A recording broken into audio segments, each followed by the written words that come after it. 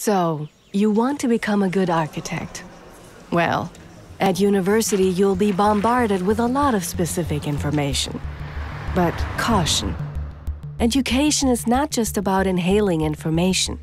You have to become critical and self-critical. To criticize stems from the Greek word for differentiate. Learn to differentiate between the important and the not so important. Meinhard von Gerkan and Volkwin Mark knew this when they first met at the Technical University in Berlin in 1957. That's why they started with the Studium Generale, which means extracurricular studies.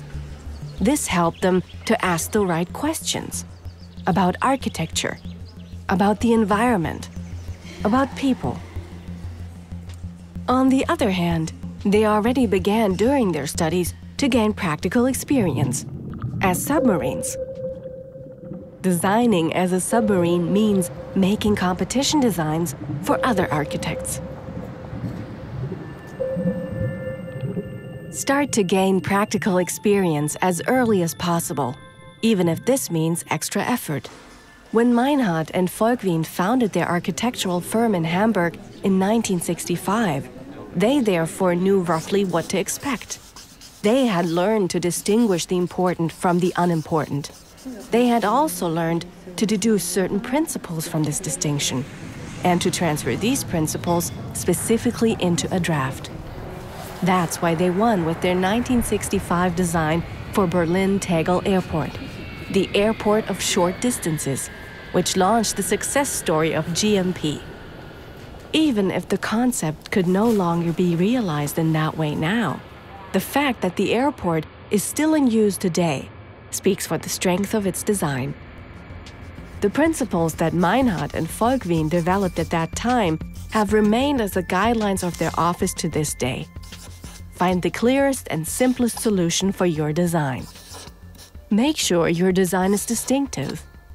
Give your designs a structural order.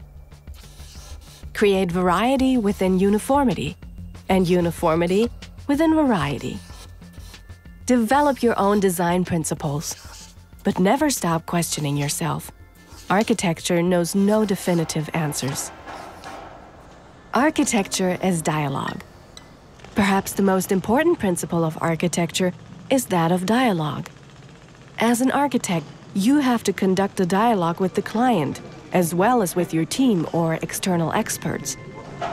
But also in a figurative sense, dialogue is fundamental. For example, the dialogue between the building task and the historical context of the place, or the dialogue between your building and the buildings in its surroundings. Architecture is not a one-man show, because architecture affects all of us. All means the whole world. Anyone who is or wants to become a successful architect today must think globally. That's why Meinhard and Volkwin have repeatedly participated in international architectural competitions. Today, GMP builds all over the world. So, the more you know about the world, and the world knows about you, the more opportunities will come your way. But remember, it's not about you. As an architect, you bear responsibility for people and for the environment alike. Being active internationally means being part of a global community facing global challenges.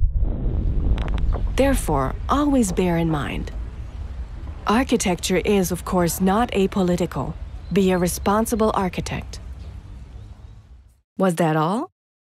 Not quite.